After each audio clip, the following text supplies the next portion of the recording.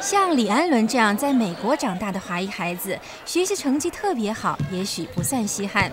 能在亚利桑那州的高中篮球冠军队打上主力，听起来更不一般。我小的时候都是一天到晚看篮球赛，我爸爸妈妈都是运动人，所以我也是很喜欢运动。只要不是出差在外，李安伦的父亲李犁每场必到。儿子表现出色，父亲自然兴奋。儿子也有足够的理由为父亲感到骄傲。我很骄傲我爸爸，因为他是不容易从中国到美国，然后在这里做得那么好。我知道他是全世界很好一个教练，然后特别他跑步。我今天跑了20多分钟就快。李犁目前担任亚利桑那大学田径队副总教练，负责中长跑和越野项目。他在沙漠城市图森已经生活了6年。你看这地方又特别安静，没有人，像这样小路上可以，你要跑20公里都没问题，轻松。沙漠地带土质松软，既可以缓解对关节的冲击，也有利于强化腿部肌肉。李犁经常带着这些大学生运动员到沙漠中训练。迪伦接受他的指导已经有3年时间。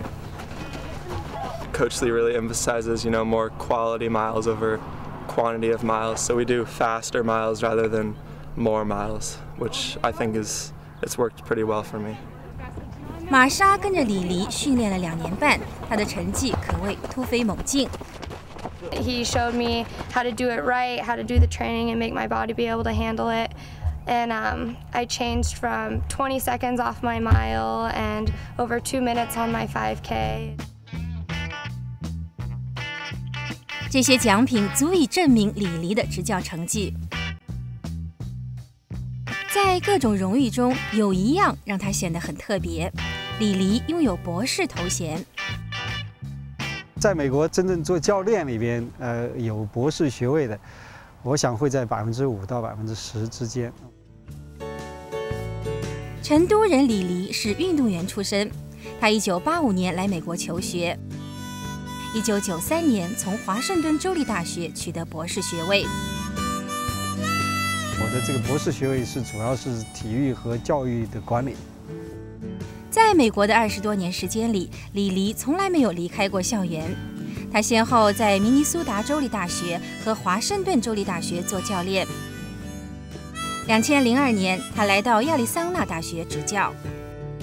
从这个运动方面来讲的话，至少在过去的10几年，在美国所有的大学里边，能够有相当于这个前10到15名左右的水平的学校。与中国不同，美国不存在由政府支持、以争取奥运金牌为核心的专业运动员培养机制。高校在很大程度上肩负着人才培养和训练基地的使命。从田径这个角度讲，这是绝对是至关重要。要没有这个大学这个体育、大学田径队的话，在美国这个田径水平不可以想象。That's good. I want you to keep jogging. All right, go ahead. 除了专业训练，李犁的职责还包括到美国乃至其他国家的中学招生，寻找好苗子。55-3. 艾琳是李犁的助手。He listens to the athlete. He's not a coach that necessarily sets out, and says this is the plan for the year. He's constantly changing up things to, benefit what's going to work best for the athlete. 大学生运动员们需要花大量时间和精力参加训练和比赛，与此同时还要保证课程学习与其他学生同步。美国的大学体育机制既能将他们培养成高水平的运动员，也让他们成为合格的专业人才。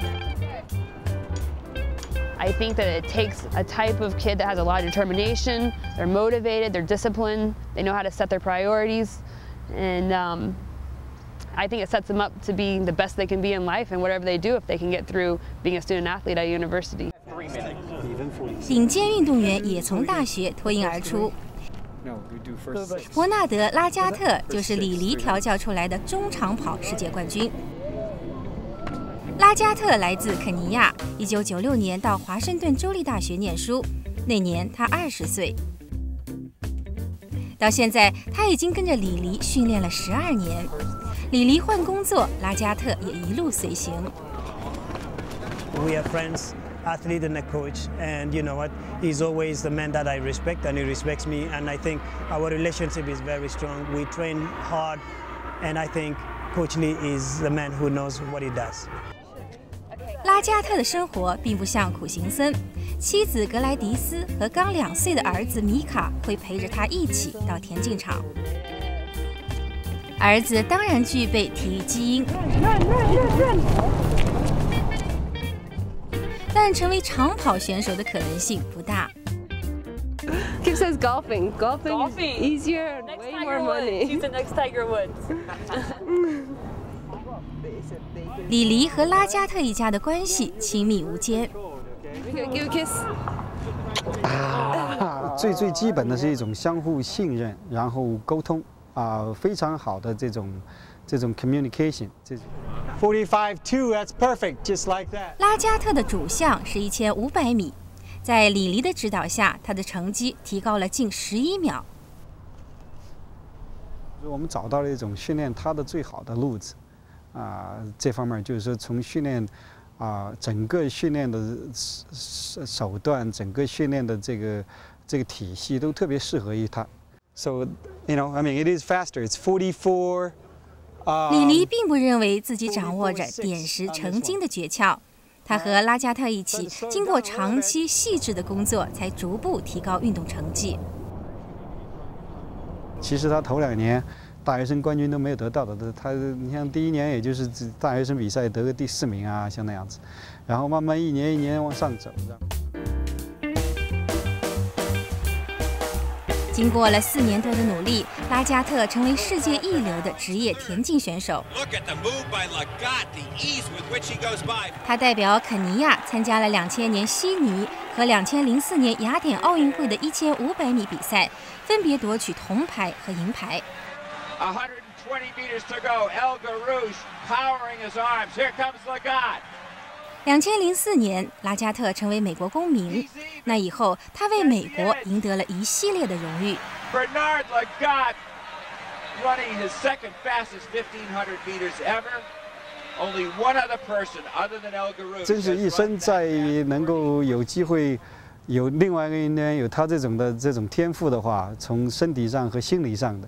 各方面这种天赋的话，那我就会太幸运了。在2007年8月，日本大阪举行的世界田径锦标赛上，31岁的拉加特获得了1500米冠军。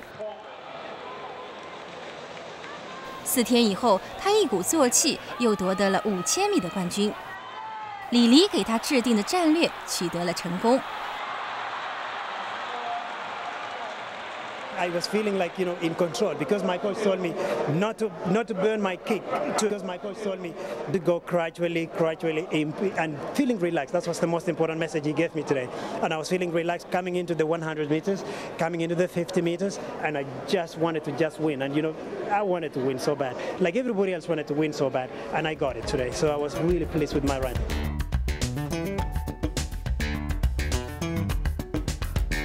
一个运动员同时获得了1500米和5000米2个项目的冠军，这在田径运动史上还是第一次。李黎也因此获得了2007年美国最佳田径教练的荣誉。Okay, now nice and relaxed. 3 more. 眼下，师徒2人一点也没有放松，他们正全力备战今年夏天的北京奥运会。The focus right now is on one event. That's the 1500. I have the silver and I have the bronze, so I need to get the best one in Beijing. So, looking forward to the big challenge in Beijing. 拉加特也打算同时报名参加5000米的比赛。43-2. 跟他同场竞技的选手，绝大多数都会比他年轻。I can compete, I know how to compete in those events. And I think with the time that I've been able to run out there, you know, having the 12 years with Coach Lee, I think that helps me be different from the others. 除了指导拉加特比赛，李黎在北京奥运会上还有一项重要的任务，他将担任美国田径队的领队。我的角色呢，就是说协调这个整个田径队运动员、教练在这个